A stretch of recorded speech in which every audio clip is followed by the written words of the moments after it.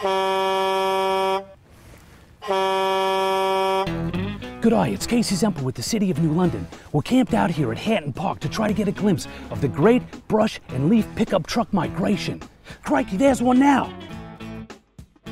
Boy, what a couple of beauts! Let's see if we can get a closer look at these rare and majestic beasts. As you can see, this particular breed lives on a steady diet of sticks that are cut into 4 to 6 foot lengths and placed perpendicular to the curb.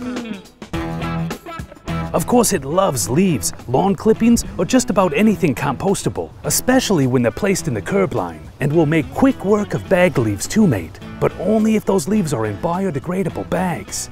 Now, the Great Leaf and Brush Truck Migration starts October 12th and can be observed through November 20th. Make sure to check the official pickup schedule in the comment section below for when you can expect to see it in your neck of the woods. And don't forget, New London Utilities will be flushing hydrants from October 5th through the 8th, and we ask that you do not put leaves into the curb until after October 9th. Just remember, raking leaves is Mother Nature's way of getting you in shape for shoveling mountains of snow. This is Casey Zempel with the City of New London with a few things you ought to know.